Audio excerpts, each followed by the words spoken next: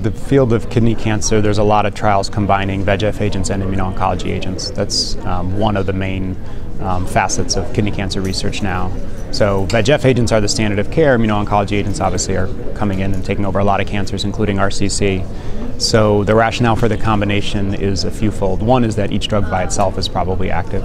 VEGF agents like Axitinib and checkpoint inhibitors like Pembrolizumab are each active as monotherapy. There's also some biologic rationale that VEGF inhibition may favorably alter the immunomodulatory environment, so basically allow immuno-oncology drugs to work better. Preclinical, mouse model data, but fairly compelling actually, and that data's been around for a long time.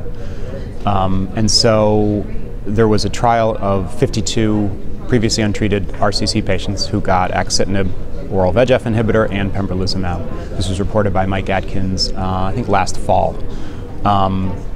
And the results are really the best results that have ever been seen in kidney cancer, honestly. The response rate was 71%, which is about 30% higher than's ever been reported for anything. Axitinib by itself, would probably be in the 30 to 40% range. Pembro by itself has not really been tested in kidney cancer, but if it's like nivolumab, it'd probably be 20%. So it's at least additive, if not more. Not a huge study, 52 patients, but not small either. So reasonable size phase 1-2 study.